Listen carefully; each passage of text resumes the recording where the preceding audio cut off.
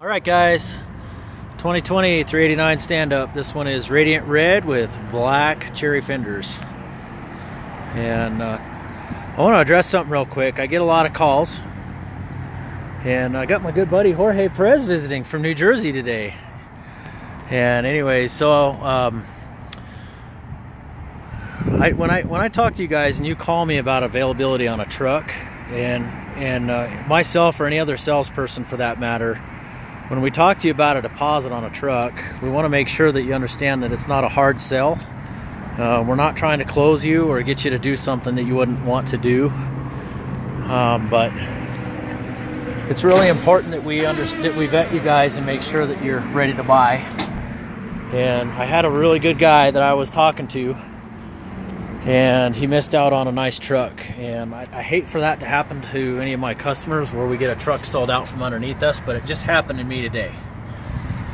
And so, you know, if you guys have questions about how to do a deposit on a truck and how to hold a truck so that we can work through your financials, I'll try to give that to you the best way I can, so that you don't feel like you're under unnecessary pressure, okay?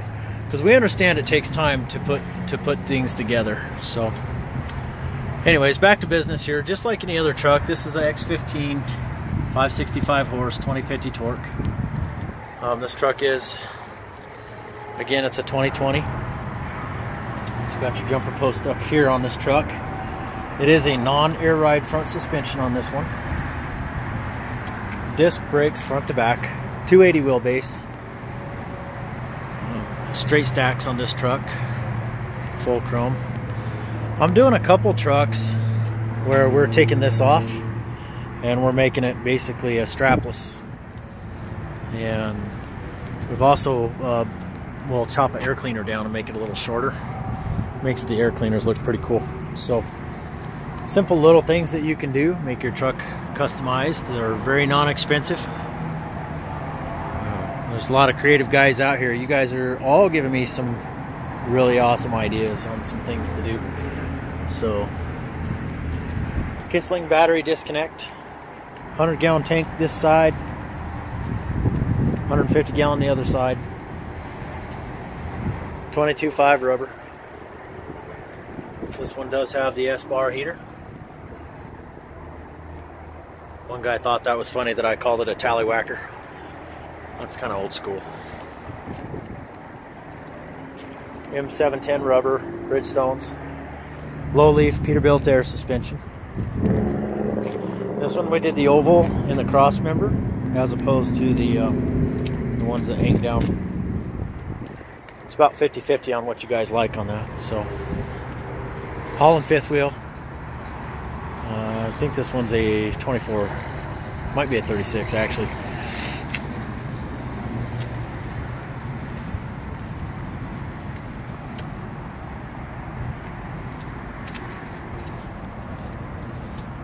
Single pass after treatment system. It's all tucked up underneath there now, real nice and clean. I'm told that guys are getting on these new after treatment systems that they're not having to maintain them, not even have to do a cleaning, I think, for the first 400,000 miles, but I'm going to double check on that. I'd be interested to see you guys who are running those single pass systems, how they've been treating you, how well you like them. This one does have a heated driver's seat, black leather, black carpet, in place of the standard carpet with the Arctic gray. This one's not a complete full gauge truck, but you can add your gauges.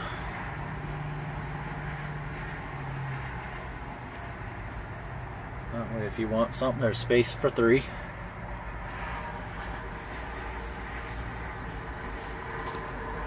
I have possibly a few build slots left on 389s and 567s, guys, so I have a very, very limited time. So if you got a spec you like and you need a truck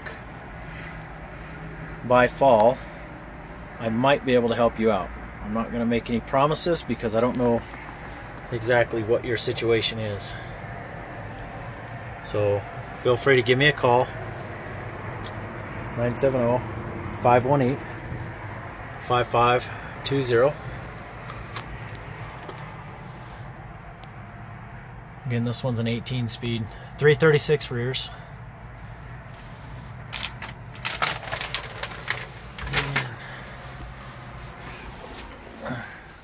We did the rear cabinets on this one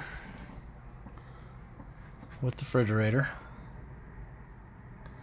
And I've been asked to go more slowly through the sleeper, that I've rushed that a little bit. So I have good lighting in this sleeper. I'm gonna go just a little bit more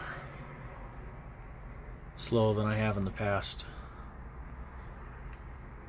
I've ordered a couple of these trucks from some of my good friends out in Yuba City, California, and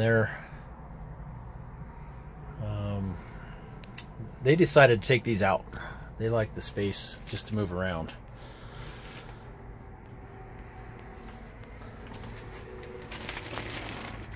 So in the business center,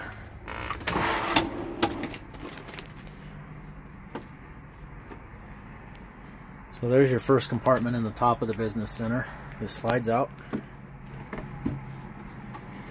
Now if you want, you can put a swivel seat on this side.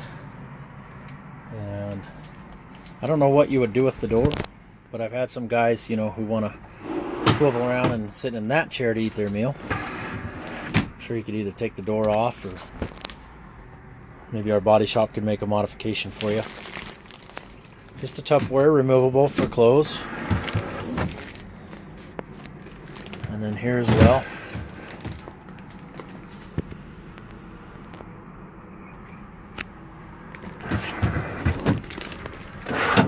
And one more for canned goods or shoes or whatever you like.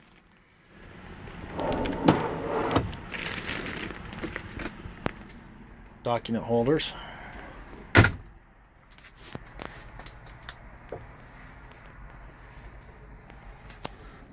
And of course you have your closet.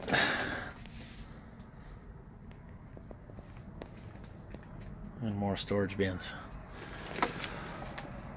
There you go guys, 2020 389 78-inch stand-up sleeper truck. I have this and a couple other colors still available on the lot if you're ready. Give me a call, 970-518-5520. If you like these videos, go ahead and click in the button in the bottom right hand corner and subscribe. We'd love to have you. Stay safe and we'll talk soon.